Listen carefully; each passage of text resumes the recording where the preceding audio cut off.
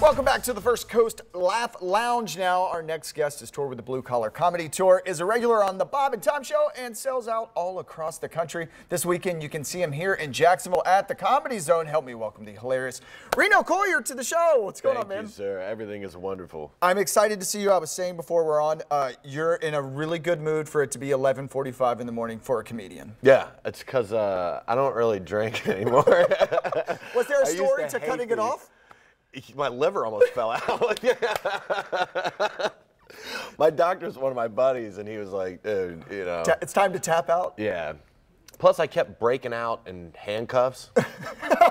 So, like, just take a little break for a minute. So it makes it where it doesn't suck to get up in the morning. Like, I used to just, like, I wouldn't even be here. I would have missed this. Right. You know? Yeah. Like, I would be in the hotel. We're going to use the rain as an excuse. Yeah, my phone's ringing, and I'm just laying there like, yeah. You, I breezed right over it, but you went out on tour with the Blue Collar Comedy Guys. That probably led to maybe some of your funner, crazier times and maybe why you quit drinking? Yeah, well, the tour bus definitely didn't help. I was out with Larry the Cable Guy for 11 years, and but that wasn't the reason. It was divorce and every other thing a comedian. Like, I'm at the age where I hang out with my comedy buddies, and we're all like, "How's your alimony?" You know, right. It's just so sad and stupid. When you're out with powerhouses like Larry the Cable Guy, I'm not familiar with those. Yeah, you're right. Yeah. But when you're out with those guys, it's got to be.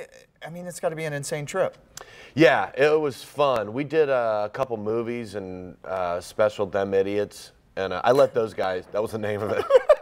I didn't name it. Please, idiots. Jeff named it, and I'm like, okay. Yeah, I have no set, you know. It's like, it's not like we all get together and split the money up evenly. Sure. You know what I mean? It's like, we're calling it Them Idiots. Okay, Mr. Foxworthy. You know what I mean? Actually, he's super cool. He wasn't like that at all.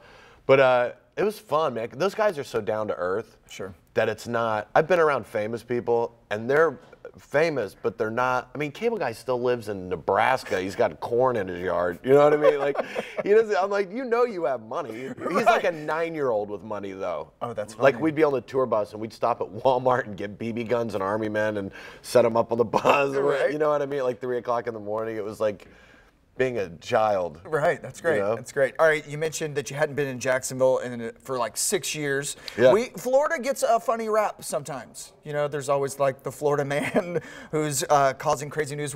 Do you have any funny stories about Florida or thoughts? About Florida? Yeah. I live in Tennessee, man. So. Oh, so you're not that far away. I mean, that's like normal. You know what I mean? Some guy, hey, he caught himself on fire in a bunny suit. And it's like, yeah, that's Chad. Yeah. You know, he does that.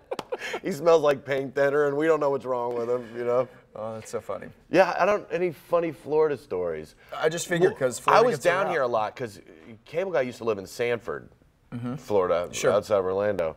And that's a different type of place. Right. I mean, but Florida is almost, this part of Florida is real close to being similar to, you guys have a beach, which is really cool, but Nashville, and where I live, and Jacksonville are very close to each other, and we both have good restaurants, and we have football and hockey, and we don't know what to do with either one of them. Sure, The football we get, the hockey, you know, I'm like, who's this, you know, but we cheer them on. I love it. Yeah, I love it too. All right, so I was looking at your Twitter, and you can follow at Reno. Don't follow me on that. Well, I laughed because on July 4th you tweeted that Joey Chestnut was the greatest athlete of all time. Joey Chestnut is the greatest athlete of all time. Yes, if you want to follow me for that stuff, he is. Yeah. That is the greatest thing I've ever seen on television. Look at him. Dude, okay, let me tell you something. If you've never watched this, I religiously watch this. Oh, I love it. The Nathan's hot dog eating contest. The announcer, when he starts comparing him to Michael Jordan and Tiger Woods, and he's like, you know, the training and he puts up his stats. He ate 74 hot dogs, and Michael Jordan only has like 7 championships. Whatever it is, it's like, I cannot wrap my head around it. Yeah. And I watch it, and I get so excited. And I made my kids watch it with me. And my son is like, this is the greatest thing that's ever happened. Because for people who don't play sports, and I always did. I played baseball in college. I mean, growing up, I loved sports. But now I just golf. I do fat guy sports.